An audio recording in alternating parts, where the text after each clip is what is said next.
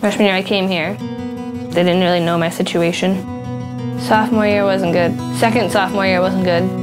I got suspended for the intent of selling and possession of a controlled substance. They were gonna report me to the police, but they didn't because it was my own prescription. I don't like taking my medicine. It makes me not want to eat, not want to sleep. When you have ADHD, you suppress a lot of things, like thoughts and anger and energy, and then one day, shut up! We can have lots of dreams and hopes for you. I want to be a police officer. I want a family. I want to be successful in life. But you are the one that plays a critical role. What your vision, what your passion is, will determine whether or not you achieve those dreams. When we lived in Georgia, my mom was always drunk or high or whatever.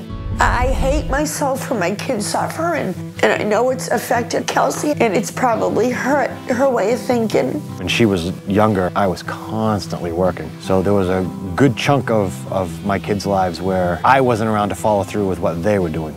If you dwell on the bad things, you tend to think about it a lot. You get depressed, so that I just block it out completely. All the work I did? I'm failing math now. I really don't care about graduating anymore. By not asking for help, Kelsey. How many classes is she passing? 2 out of 4. You're setting up your own roadblock. Climb up the twisted road. All right, so Kelsey, what's the agenda for today? Graduating, why not? Graduating. If I don't graduate, I'm pretty sure I'm not coming to this school. You're a very determined person, and you feel like, I've always taken care of me. I don't need anybody in my life to help me. There's going to be a time in your life, and this is right now, you might need more than just yourself to get through this. I don't know how to do that. What are you having trouble on? 32 plus, 36 plus, 35. Awesome, great job. Stare out a cold window.